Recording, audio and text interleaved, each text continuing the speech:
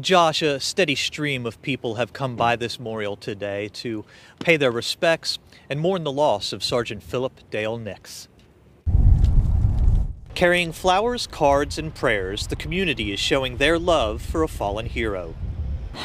Everything that these police officers do for us every single day, they're heroes, and to have this happen and to have it in such a senseless way, I think it's just something needs to be done. And I wanted to come out here and pay my respects to the family. So I know what it's like to lose a loved one. Former Greensboro City Councilman Zach Matheny's wife died 3.5 years ago. He and his children came out to lay handwritten cards at the memorial and to say thank you to all police officers for their service.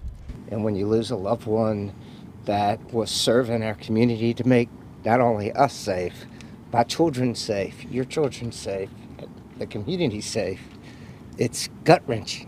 Matheny's daughter shared what she wrote in her thank you letter to Sergeant Philip Dale Nix. I just wrote, thank you for serving our community for 22 years, and that you'll be missed and loved by many. Matheny spoke about the character of Sergeant Nix and that a police officer is never off duty. The integrity that our women and men have, that they're not off duty. They're never off duty. You know, and to step up, and it's the place that he used to go to often. You know, they've got a table set aside for him, and he wanted to protect the people that he probably saw every day, maybe buying a cup of coffee or just getting gas or whatnot. Matheny has a simple message for the city as they begin to heal from this tragic loss. We got to flip the switch. You know, it's a new year, it's a new day.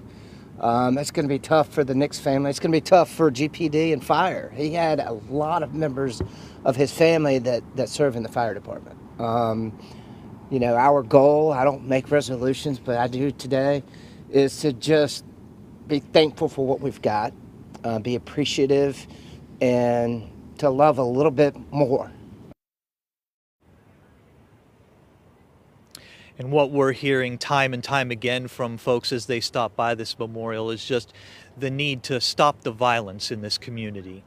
In Greensboro, I'm Chris Peterson, WXII 12 News.